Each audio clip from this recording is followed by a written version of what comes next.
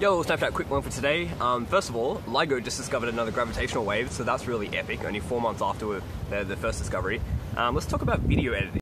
I figured I've probably done too many like far out there future ideas, so we should bring it back a little bit every now and then. Otherwise, people will get a little bit like dismayed with my crazy future ideas. Also, check out this camera work. Look at the colors, the contrasting colors. So good. I deserve an award for this, I think. Okay, so when making videos, the biggest time sink is not so much filming the videos, it's editing them. And editing is really everything about a video. It's what presents a story. And think of how big videos are coming online. Like Facebook's predicting that most content in your feed will be videos, and I've actually already noticed that. And obviously YouTube's like massively increasing every day, but the software for it sucks. So the plan for the future was actually to like, these Snapchat stories would be like less than a minute long, just trying to get people's feedback. And then I'd collect all this information throughout the day and then edit it into a 3 to 5 minute YouTube video at the end. But the reason I put off doing that is because already, by the time I get my routine of like coming down to the beach, getting a coffee, doing these, it's usually like 2 hours like gone. So editing will add another 4 hours on that. One of my favorite daily vloggers is Casey Neistat, who does probably like 10-15 minute videos of his day running around New York and doing his stuff. He says it takes him on average 6 hours a day to edit those videos. So this is just silly, yeah? Like the editing software needs to be way more intelligent. It needs to be like almost like machine learning driven. It needs to be automatic almost. You just tell it what you want, it does it. And I think part of the issue is the video editing software tends to overcomplicate to kind of like appeal to every single possible use case you could think of, every single technique, every single special. So when you talk about the main ones, you got like say Windows Movie Maker or like Apple's like, you know, iMovie. They're kind of the low level stuff, but they produce really shitty videos. You got one level from there and you got like Final Cut Pro, which is what Casey Neistat uses, although he says it's like terrible software, it's just that's all he knows. And then you got, beyond that, you got like Adobe Premiere. But like I said, all this software are kind of like a one-size-fits-all. The software is so powerful that you can do anything with it. But I think we need software that's specific to each type of use case for video you'd create.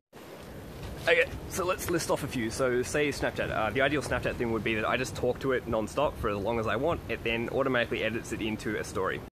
It would fix the audio, it would fix the lighting, and it would also like encourage me to just draw random things on the screen, or it would draw stuff on there itself to make the video look more interesting.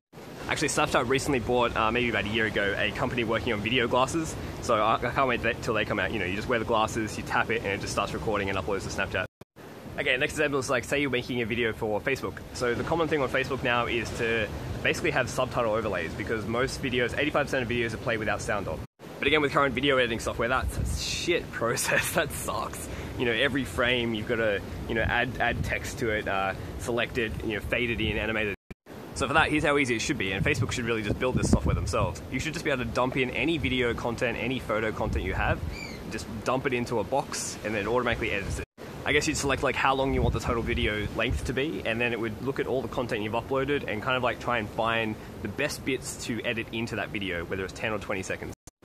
Because that's all those like text videos are. They're like, you know, piece of content, either a video or a photo, zooming or moving, and then just a text overlay. It's like section, section, section, section. Then you can just like click into each slide, each section I guess, and just like type in the text you want, and then select a style of overlay and a style of animation. Done.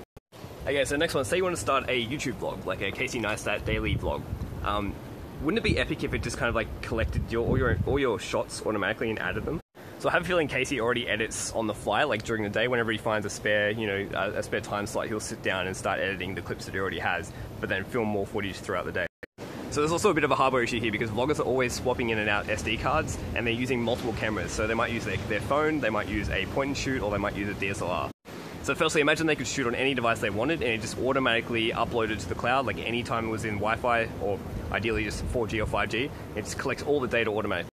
Then what would happen, this magical software would basically take all that footage, look for the best moments, and just start adding it to a timeline, and kind of just asking you questions whether it's a good bit to keep.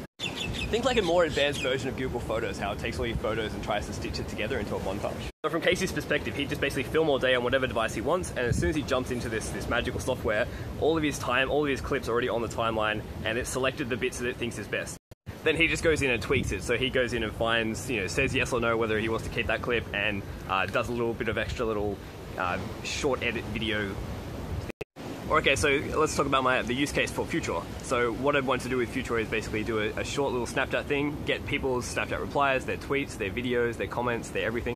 So in other words, like any feedback in any medium across any network or whatever basically gets automatically collected, dumped into the file for that day, and added to the timeline.